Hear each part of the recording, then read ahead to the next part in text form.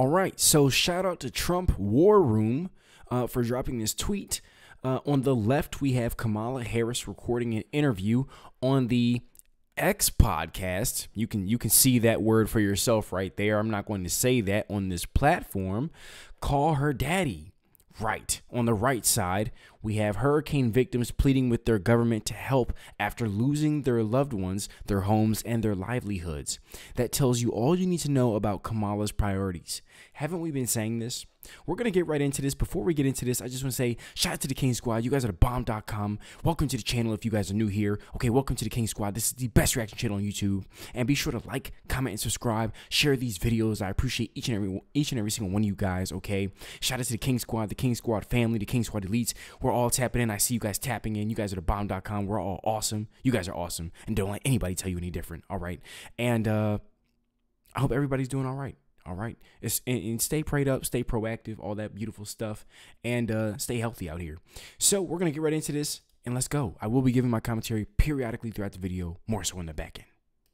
Daddy gang to put it in. Oh, that's a way to start. All right. Daddy gang to put it in our TikTok terms. I have seen girls on the street walk up to men and be like, do you know where a tampon goes? Do you know how many tampons we use? Do you even know how, do you know what a X or Y or Z is of a part of our, and they don't know the answer. I was the first vice president or president to ever in office go to a reproductive health care clinic. Daddy gang What is this? A girlfriend reunion? What is this?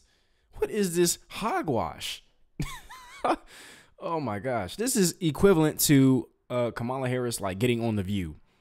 Yeah, girl, how are you doing? I'm doing good. Really? How's the kids? They're good. What about the country that's on fire? I mean, I'm calm, but seriously, what about us? Hello, hi, yes, the people. Okay, let's get into this video. On the right, the hurricane victims pleading with the government to help after losing their loved ones. Let's go. People have lost everything. People have lost everything. There's nothing here. We're 8 days, 9 days post-hurricane, and that was the first FEMA drop I've seen here in the Swannanoa area. I haven't seen a FEMA agent yet. This is all local volunteers from abroad, as far as Washington State, are coming out here to help and pick up the slack that's been left behind from our government. You know, and President Trump, he's not even in office, but yet he's still getting a Starlink. He's doing his best. He's shaking all the trees. If we're talking about federal assistance, I didn't see my first FEMA truck until, what is today? Saturday? I didn't see my first FEMA truck until Thursday afternoon, Thursday evening. And all I saw was a FEMA truck with a satellite on it, parked in a corner underneath some shade trees in a parking lot with no signage, no information. I don't know why they're there. The word from the people that we talk to, and they say, when we say, who else has been here, can we help, maybe we can work together, they're like, you're the first ones, or the only other people that have helped us is another private, citizens that are just basically our neighbors or our friends trying to help us. They hadn't seen anyone from the federal government yet. When our vice president talks on the TV about $750 for FEMA, yeah, that's not good. The only information that I've gotten about FEMA actions on the ground has been an attempt to sort of stop some of the volunteer efforts, especially, there's a medical support trailer that's here by volunteers. They have doctors and registered nurses. They're all licensed doctors and registered nurses. They were told they couldn't do what they were doing because it was not being federally controlled or something along those lines. I've seen one helo come in, and I was told that was FEMA, and that was it. Today was the first FEMA delivery that I've seen or I've heard of in the entire region. Wow. Wow. Just wow. Prayers out to the families that have been severely impacted. I'm going to word it like that. Severely impacted by these hurricanes. Prayers out to those families. Prayers out to everybody. Prayers out to all of us. Okay. You guys, everybody. Okay. Because, these are definitely just interesting times, and it's an election year. Okay, there's going to be a bunch of theatrics and problems all over the place and things that are being highlighted and all kinds of things to sway people's votes and perspectives and all that kind of stuff. So there's definitely a lot going on right now. Definitely a time to stay vigilant, stay focused, keep stacking up, keep protecting yourselves, doing your best to stack resources, all that kind of stuff. That's how my mind thinks when seeing all this kind of stuff, because it definitely is a trying time for many individuals. So here we have the Call Me Daddy. Well, okay, I apologize. Call Her Daddy podcast. I apologize. I really thought that was the name of the podcast. I'm going to leave this in here, okay, because this is completely authentic.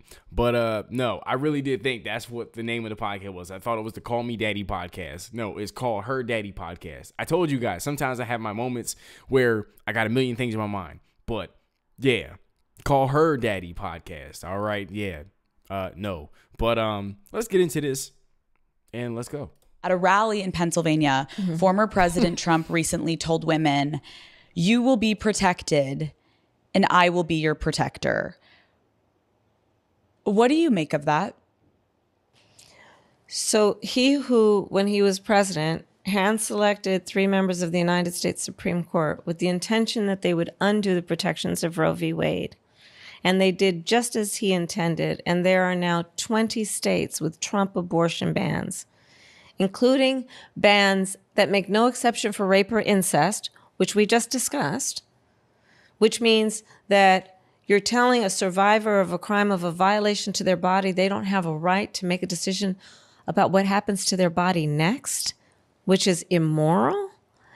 So this is the same guy that is now saying that? Wait. It just dawned on me. Since when do Democrats care about morality? Anyways, let's get back into the video. This is the same guy who said that women should be punished for having... And another thing, I'm sorry, the BS here is outrageous, and I'm allergic to BS. So, Tim Walz literally just did a whole news session where he was stating that he agrees with deleting kids all the way into the 9th. What is it, like the 9th month or something like that? I'm like, whoa, you might. And then they're saying, no, that's not bad. It's not even a living thing yet. I'm like, what? Do you not know how the body works? I mean, like, what in the world? But I digress. Let's get back into the clip. Yeah. Comment down below what you guys think about that. Having abortions? This is the same guy who uses the kind of language he does to describe women? So, yeah, there you go.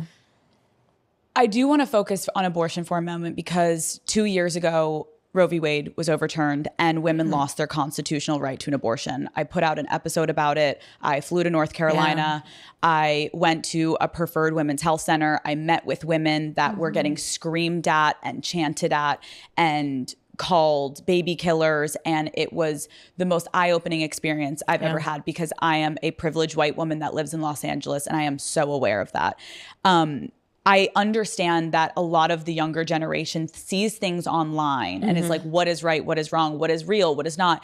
Can you explain and talk about what is actually happening to abortion access right now in this country? Yeah. So again, I thank you for what you've been doing and at the earliest stage of this and following the stories.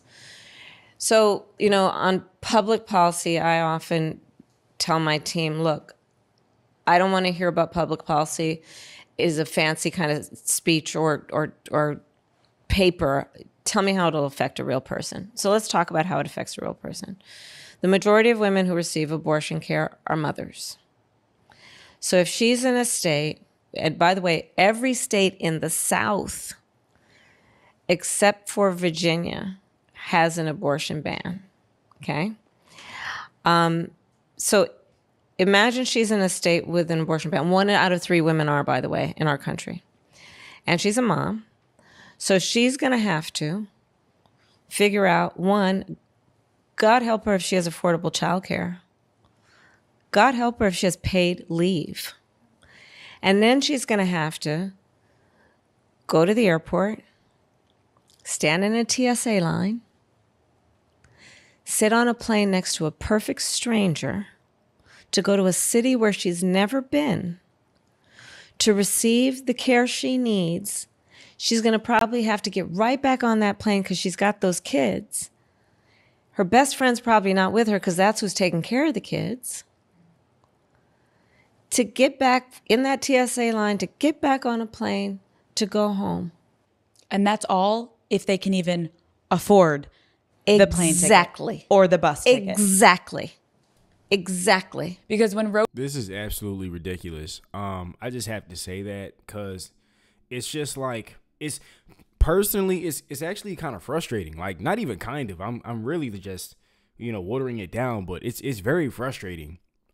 Just the fact that Kamala Harris is even running to me because like people are literally suffering, and then you're like having a tea party and discussing deleting kids.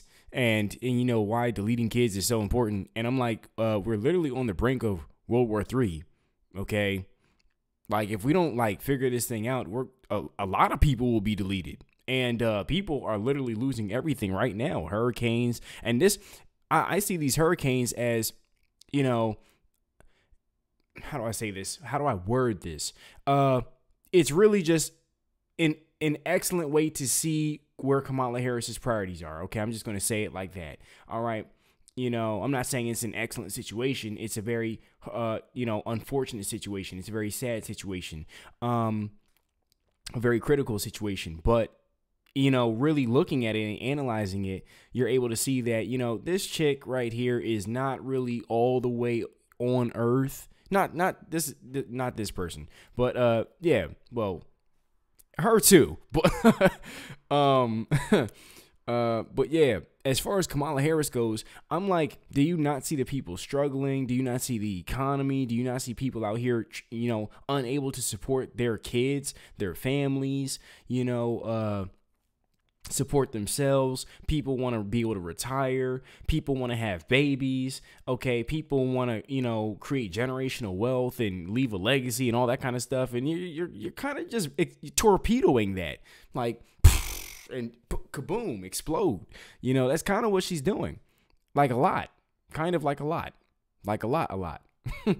And, I just am really disgusted by how calm and, how just unfazed she is. It's like it's not even happening. Like if I didn't see these clips and I didn't really pay attention and do the research myself, I would think, what, Kamala Harris is a good person, and I can actually see her being the president. And this is if I was still brainwashed on the Democratic plantation.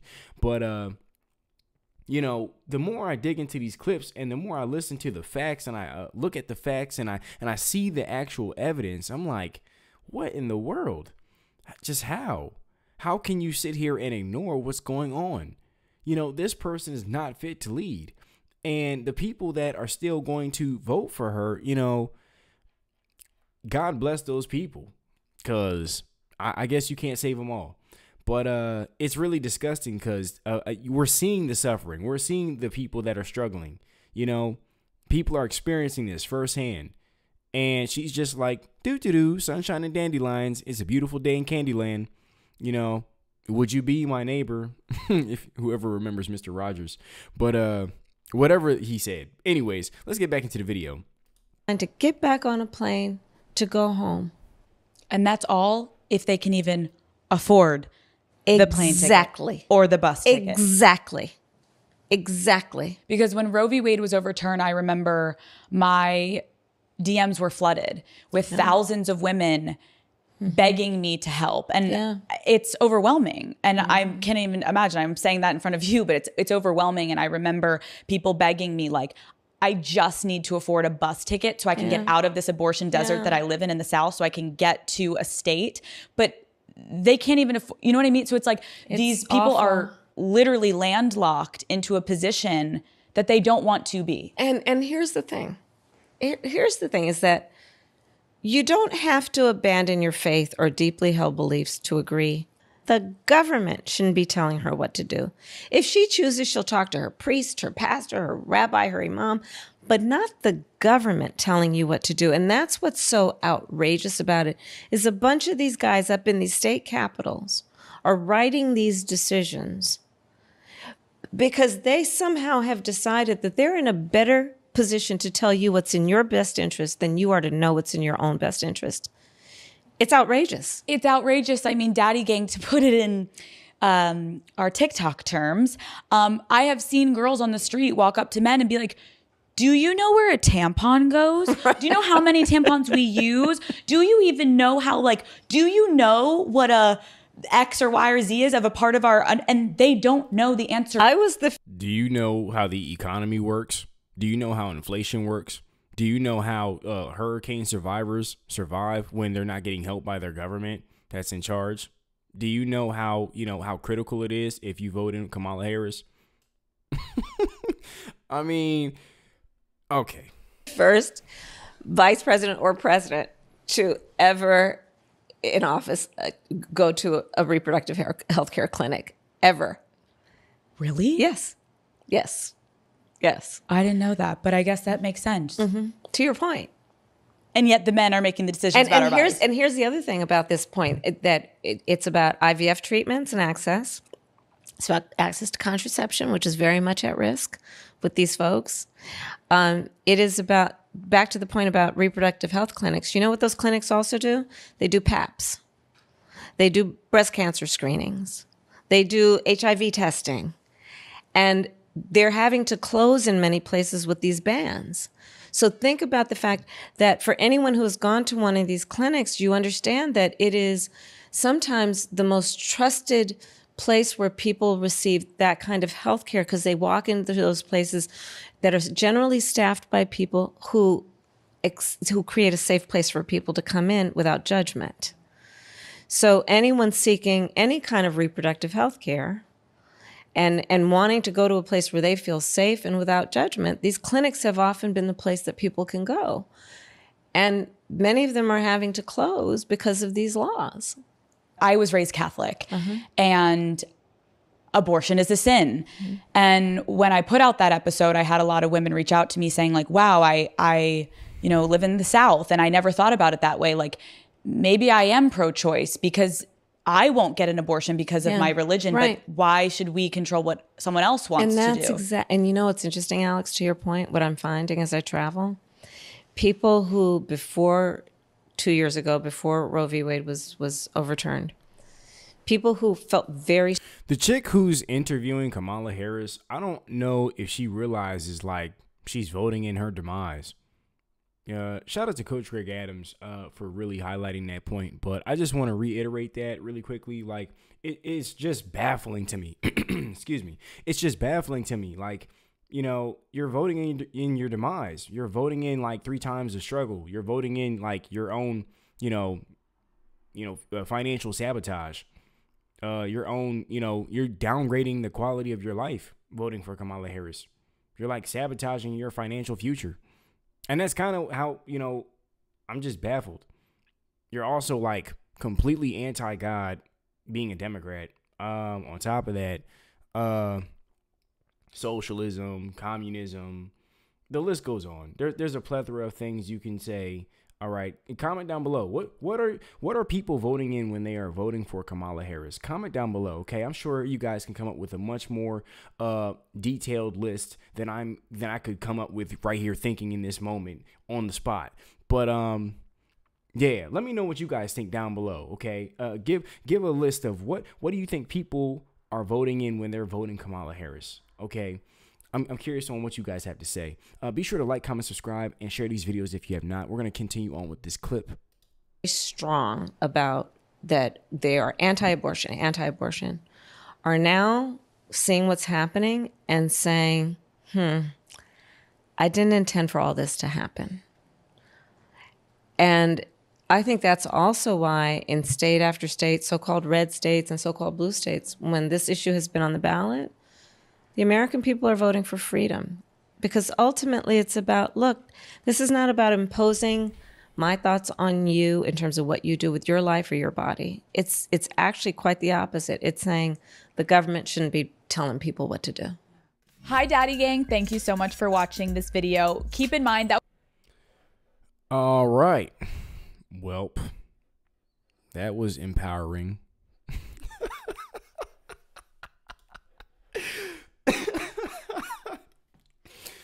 Oh my gosh. What has the world come to? Send it. Send a comment. Send it. Anyways, back to Trump War Room. On the left, Kamala Harris. There's nothing here. Word. Kamala Harris recording an interview on the X podcast, okay? Call her daddy. On the right, hurricane victims pleading with their government to help after losing their loved ones, their homes, and their livelihoods. All right, nothing about this is funny. I'm not laughing at any of that stuff. I was actually just disappointed. The fact that, she's even running for president. There's a possibility that she could even get into the White House and actually be the president. God forbid, of course. But yeah, she's still running. We still have to win. All right, so yeah, it's really 8 days, 9 days post hurricane. Hey, I muted these guys. People have lost everything. No disrespect to them, but yeah. Yeah, it's just disappointing. On top of that, I'm thinking about, the future generations. This is who they have to look up to. Like, Kamala Harris is not an excellent role model. I'm not saying Trump is perfect at all. It's really disappointing though for the people that want to start families and all that kind of stuff, whoever's like, cares about extending their last name or family or having grandbabies or having cousins for their kids or whatever the case may be, good freaking luck. I mean, I'm a parent myself, but, and when I look at these policies and I look at these casual conversations, we're just having a casual conversation about sabotaging children and deleting kids and all that kind of stuff on a regular Tuesday. Now, I'm not saying it's Tuesday. That was just me just talking. But, yeah, it's just diabolical. I'm just blown away. And then we have so many bigger issues. We have so many greater issues at stake here. Okay, there are so many more important things we need to be talking about. Okay, and she's just, we'll get to that when we get to it. And meanwhile, people are just losing their lives, and it's just wild to me.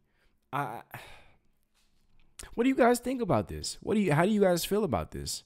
I know I always say that, but I always want to get, your opinion as well. I want to see, how do you guys feel about this situation? How do you guys feel about the Call Her Daddy podcast and Kamala Harris on an X podcast? Well, it's an X podcast doing an interview. I was about to say it's an X interview. I don't know. I'm lost at that one. But what I do know is this. She does an interview and they talk about completely pointless topics compared to the topics that are like super important, like FEMA only dishing out $750 per family. That's ridiculous. Like, who is that going to help? Okay, and we're in inflation. That's a straight slap in the American people's face. All right, and you're looking at the immigrants. Live your life. That's how that strikes me. They're getting new houses, they're getting new cars, they're getting 5-star apartments and hotels and all this other kind of stuff. A punishment to them is a tap on the wrist to a 4-star hotel. And meanwhile, they're able to delete people and run and just, turn New York into Gotham. And it's just a mess. And we're out here struggling, still getting up for work every day, doing what we got to do to put food on the table for our own. And, life has become increasingly difficult under this nonsense administration, this pro-nonsense administration. I just find it, disgusting, inconsiderate, just horrendous, actually. And that's that. But I digress from this topic right here. I just want to know what you guys have to say about this. How do you guys feel and what do you guys think about this situation and everything with this? Comment down below. As always, shout out to each and every single one of you guys. I appreciate each and every single one of you guys. You guys are awesome. You guys are the bomb.com. Shout out to the King Squad, the King Squad family, the King Squad elites. You guys are awesome. Don't let anybody, and I mean anybody, tell you any different. And have a great and awesome and prosperous day. And I'll see you guys in the next one. Peace.